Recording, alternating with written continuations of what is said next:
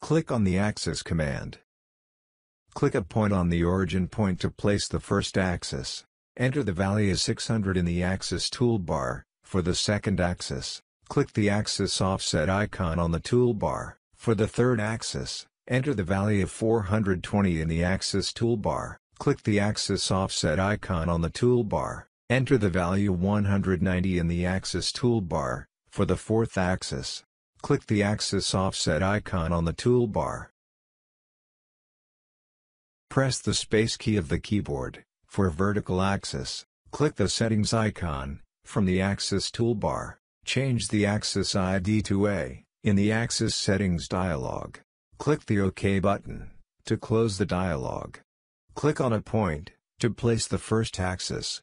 For the second axis, enter the value of 300 in the Axis toolbar.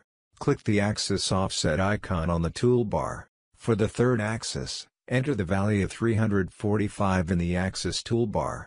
Click the Axis offset icon on the toolbar. For the fourth axis, enter the value of 355 in the Axis toolbar.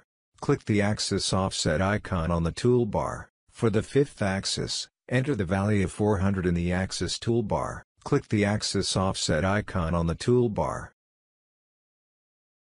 Exit the Axis command by pressing the Escape key on the keyboard. Axes are completed.